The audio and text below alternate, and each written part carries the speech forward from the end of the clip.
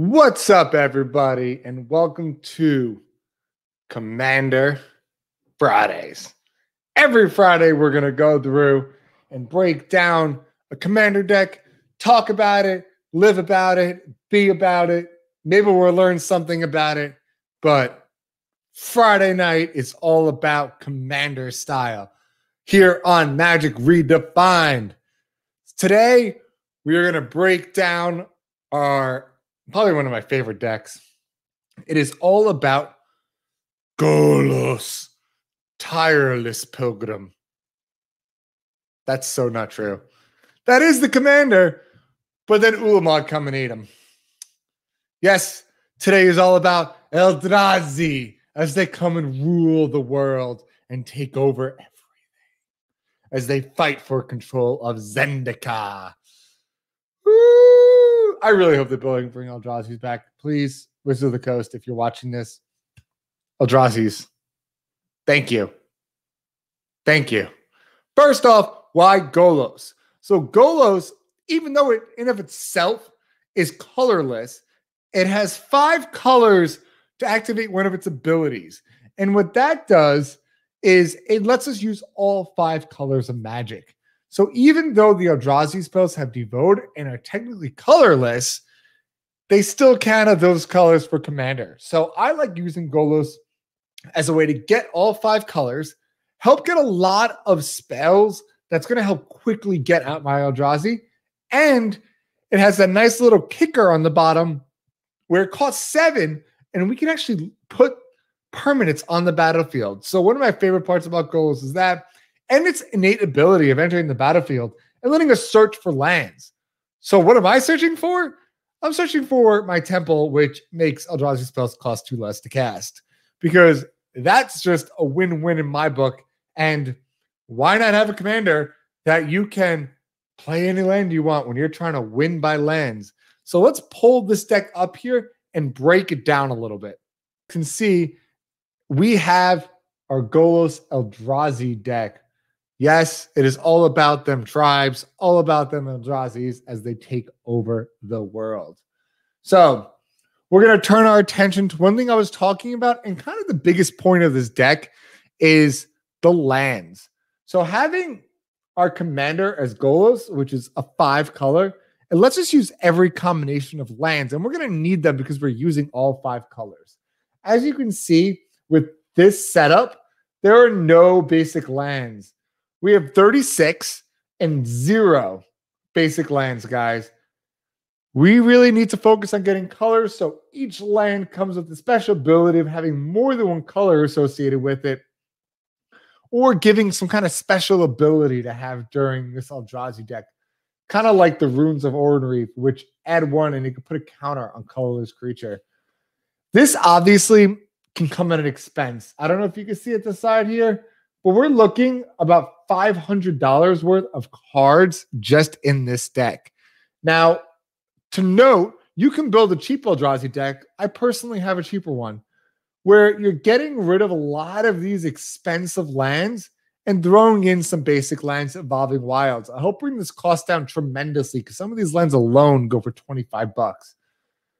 So it's a really good idea to make sure that you're trying to go with your budget and really don't overstep. So as you can see, we have Eldrazi Temple, which you could tap for 2 if it's for a color spell or activate abilities. And you have Eye of Ugin. This is the spell I was referring to before.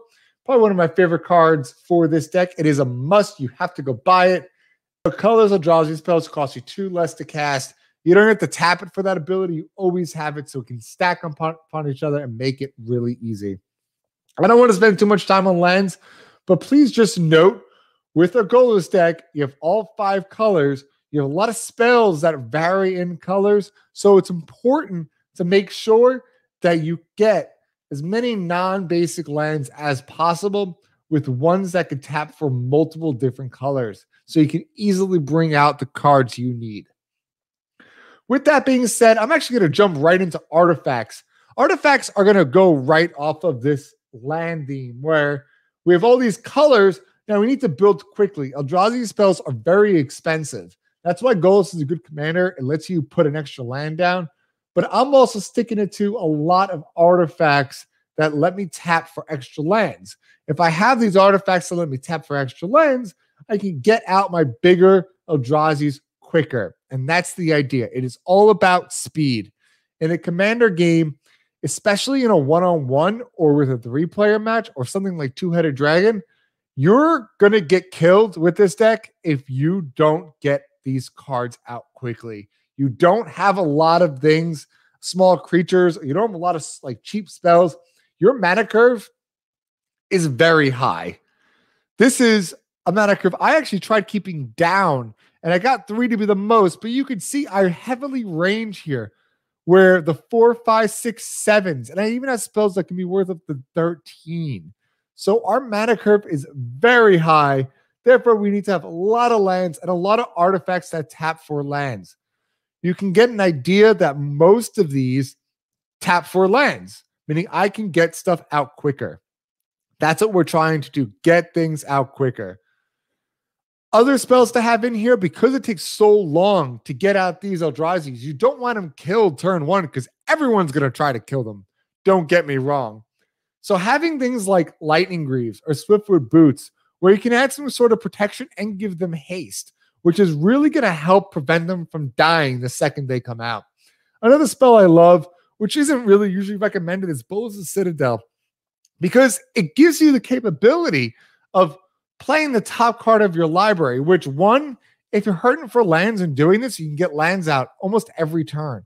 And 2, it's worth taking 10 life in a commander game to get Ulamog out. In my personal opinion, if I can get Ulamog, who's indestructible, right out of the gate for 10 life, I'm doing it every single time.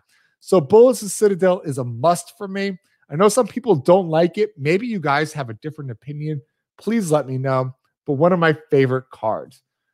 Next, we can drop into the best part of this deck, and that is those Eldrazi's.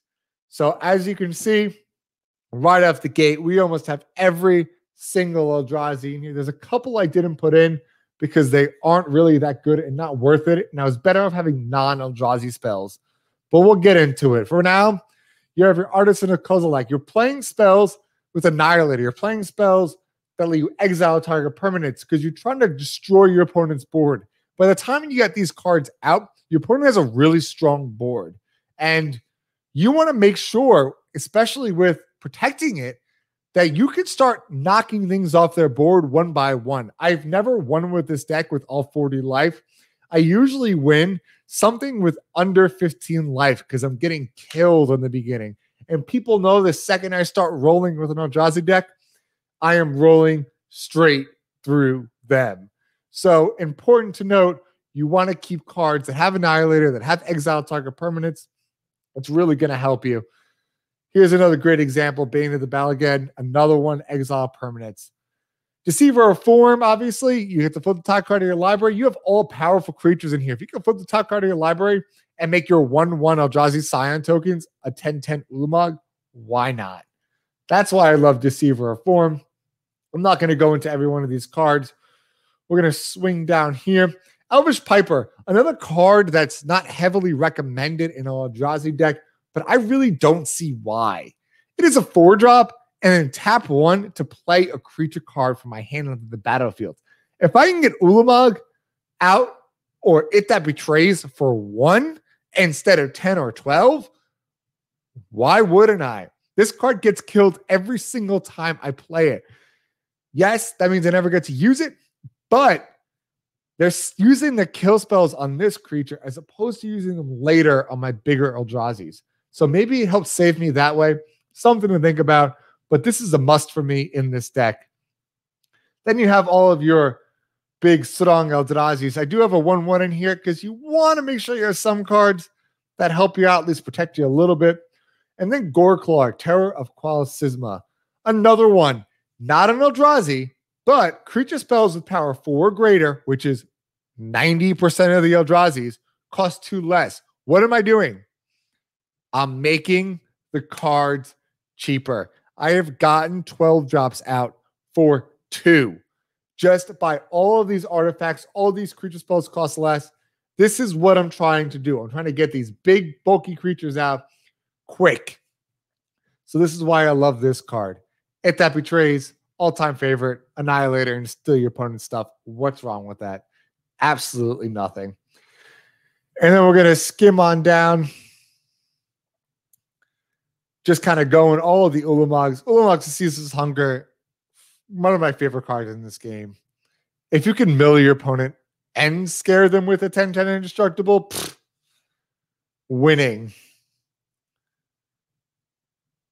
And then, of course, actually, this card is always surprisingly good for me. I can't get over how many even crit mana cost most of my opponents have.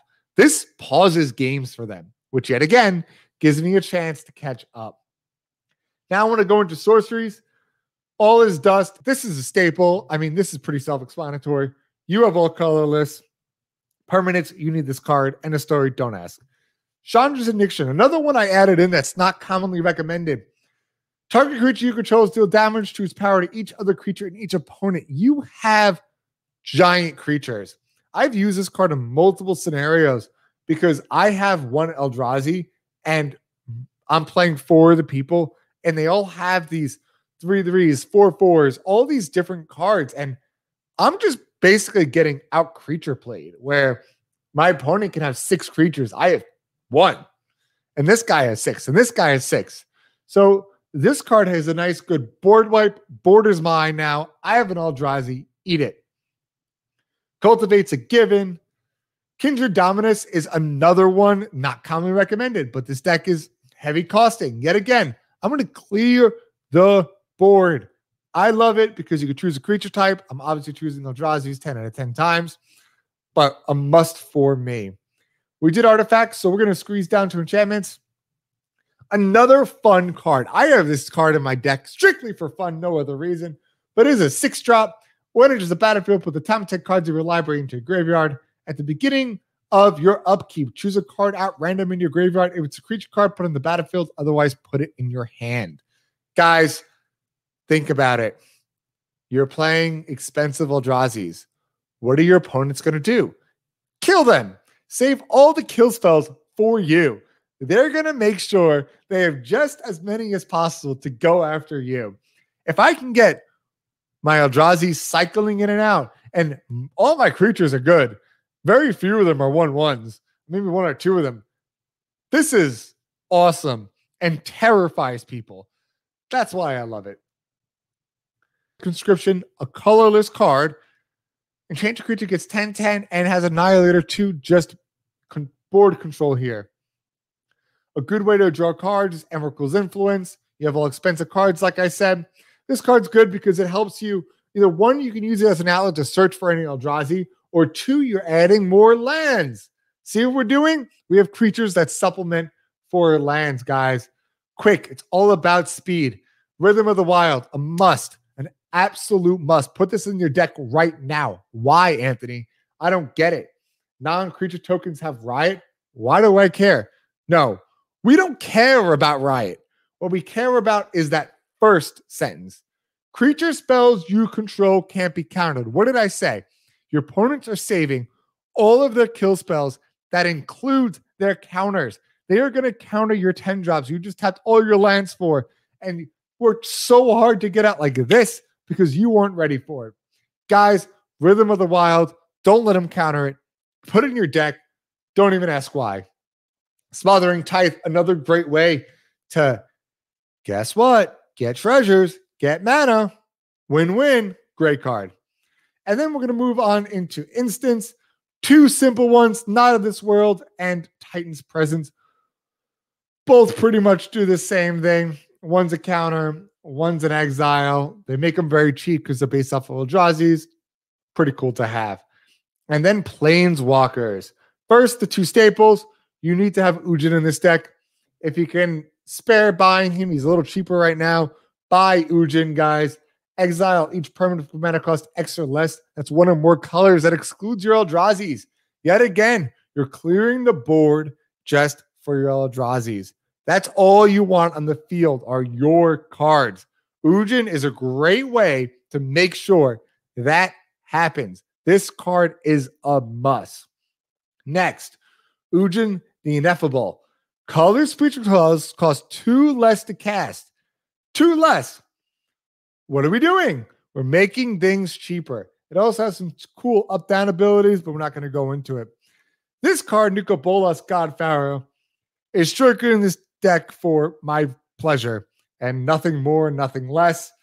I just think it's a lot of fun to mess with your opponents because it has 4 different abilities on here. I mean, check this out. So this card is just plain fun. If I'm playing a card that lets me play this card with the right colors, I'm putting it in my deck. This for me. Your call if you want to make it another Eldrazi or whatever you want to replace it for. But I love having fun with some Bolas. You get Bolas and Ugin out. Hashtag winning right there. Hashtag winning. So I hope that helps break down this deck a little bit. Like I said, this is not really a Golos deck. This is, hey, I have Eldrazi's, get out of my way. The important key notes to take away from this is 1, you need all the colored lands you can get. The more money you could spend on different kind of lands that aren't basics, the better. Point number 2, artifacts. Artifacts that tap for mana. You need different artifacts that tap for mana to get your cards out quicker. Point number 3, you need things that make your creature spells cost less. You make them cost less. You have extra mana. You have all the right color lands. What happens? You win. I have gotten Ulamog out on turn 3 before. I don't know how, but I did it. Another really cool combo. I just want to find guy. Eldrazi Displacer. Okay, let me explain this card real quick. So basically, it's a 3-drop, so it's pretty cheap. But its spell is what I love right here. So tap 3, and you get to blink. Blink meaning card comes in, comes out. Card comes in, card comes out for every time we tap 3. This triggers enter the battlefield triggers. What are you doing? Who would be a really good enter the battlefield trigger? Golos. Yes. You flicker your commander. More lands in, more lands in, more lands in, more lands in. See what you're doing? You're flickering on top of everything else you're doing, guys. Like, how can you lose? Unless, of course, everyone teams up on you and kills you, which happens every time you use this deck. But how can you lose if they don't know you're running Eldrazi's? And you're like, don't worry, I have Elves, not Eldrazi's. Yeah, so we're going to break down a little bit of this, and then we're going to get off of here. So first, we have card costs, give you a good breakdown of colors. You can see we have a pretty good split between all 5 colors here. We're heavy on the lands. It's intentional. And we're heavy on the artifacts. Yet again, intentional. They're all tapping for mana. And then, of course, creatures. We don't have as many instant sorceries because this deck isn't a spell slinger deck. Stick it for what it is. It's creatures. It's Eldrazi's. We want to get them out quick. You have to play with this mana curve. This is going to make or break you guys. So try to figure out a way to help bring this mana curve down or just help get you cards out quicker. That's what it is about. Eldrazi's, get them out quick and rule the day. So that, I hope, is a great way to explain how to build a Golos deck. I hope you guys learned a thing or two. I hope you guys loved this. I love doing this because it helps me, 1, make my decks better because I get to make formats like this. 2, I get to teach people things, which I love. I love this game. And if I could teach people things about this game, that's awesome. And that makes me super happy. And of course, 3, it's magic. It's monsters. What's more fun than that? I'm super excited to be doing this channel. I'm super excited that I have the opportunity to push through YouTube. Thank you guys so much